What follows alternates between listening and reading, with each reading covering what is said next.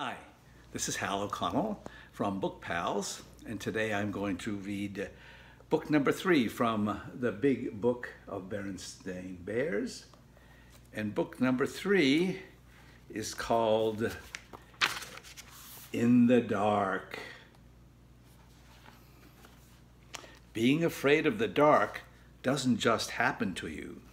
It happens sometimes to little bears too. "Brother Bear," said Sister impatiently, "are you going to take all day to pick your books?" Sister and Brother Bear were at the Bear Country Library. Here they are at the Bear Country Library. Sister had already chosen her books and was waiting at the checkout desk. "Hold your horses," said Brother. "I'm looking for a good mystery." Sister Bear usually took out storybooks and books about nature, and sometimes books of poems. Brother liked those too, but lately he'd become interested in mysteries, especially spooky ones. "Hey, this one looks good," he said. Finally, "Okay, let's check it out." Said Sister, looking at the cover. It was called The Case of the Crying Cave. It looks scary to me. That doesn't look like a fun book. "Say, this is really good," said Brother later that evening when the Bear family had settled down for some reading. "Would you like me to read it to you?" he asked Sister. Sister was looking at a storybook about 3 kittens who were arguing about which one was the prettiest, and it was a little boring. "Or are you scared?" teased Brother. "Well, of course not," said Sister. She left her book on the floor and climbed onto the bench to sit beside him. The mystery began quietly. It told about some Bear Scouts who were on an overnight campout. Here's the picture of the Scouts on the campout. When the Scouts discovered a dark, secret cave, Brother's mystery began to get a little exciting. And when the cave began to cry and wail, it was anything but quiet.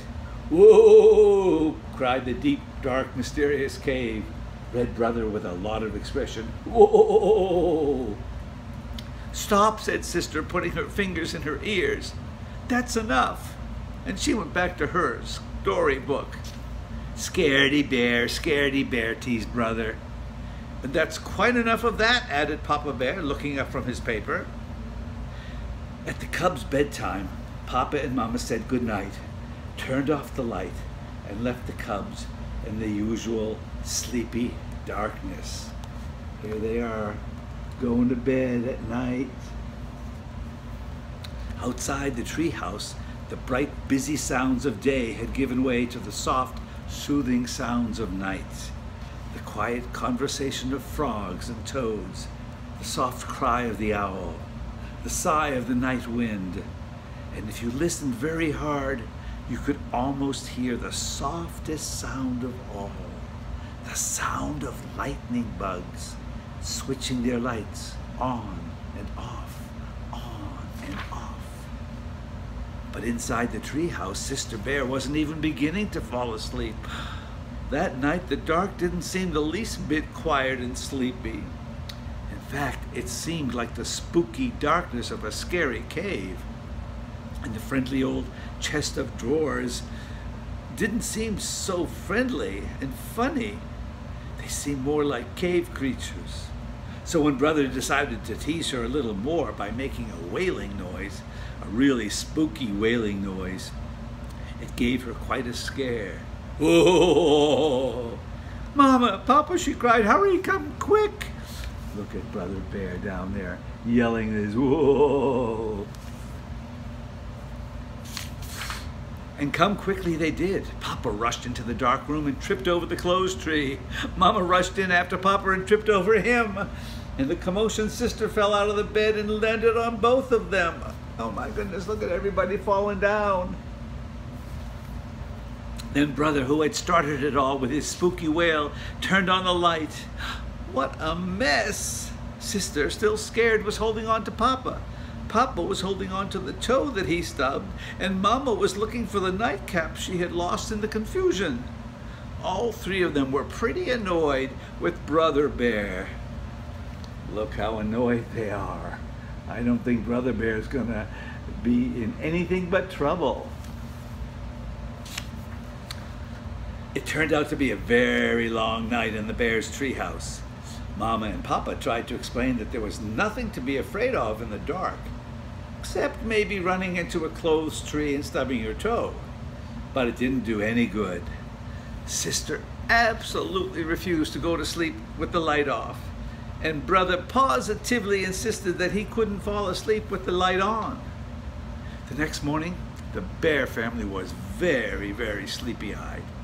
"Boy," said Brother, yawning, "I sure don't want to go through another night like that."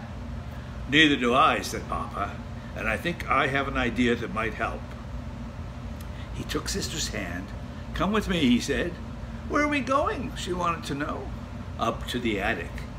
"The attic? But it's dark in the attic even in the daytime." "I know," said Papa, "but there's something I want to show you. Anyway, there's nothing so special about the dark. It's just part of nature like the light. It's your imagination that makes the dark seem spooky. Sometimes."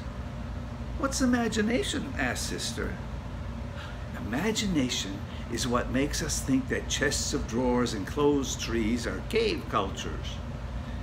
"I wish I didn't have one," said Sister. "Oh, don't say that," said Papa. "A lively imagination is one of the best things a cub can have. It's imagination that lets us paint pictures, make up poems, invent inventions. The trick is to take charge of your imagination and not let it take charge of you." When they got to the attic, Papa began to rummage through the boxes, looking for something. Wow, that's a very cluttered attic. I hope he can find it. Sister tried to follow Papa's advice and not let her imagination take charge. And it worked. A spooky shape turned out to be the shadow of some old tools. See the spooky shape? And then it's just some old tools. It was her imagination. What looked like a giant was really some piled up furniture. "Here it is," said Papa, "my old nightlight.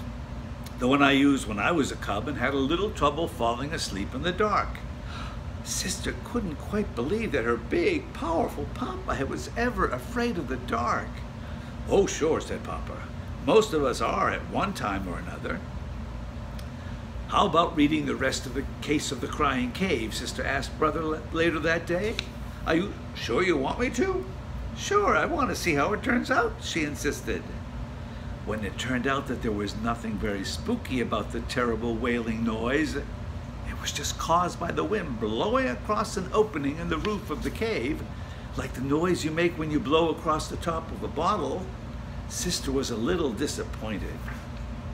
And that night, when she and Brother were all settled down in the cozy glow of Papa's old nightlight, she said so. "I was pretty disappointed by the way the Case of the Crying Cave ended." See? She's in bed, waiting to go to sleep. The nightlight is right over there. And Brother asked, "Well, why were you disappointed?" "Because," she said, "I was hoping the wailing would be a really spooky, scary monster." And she leaned down from her bunk over Brother's and made a spooky, scary monster face at him. Look at that monster face. "Cut it out," said Brother. Then Sister went right to sleep.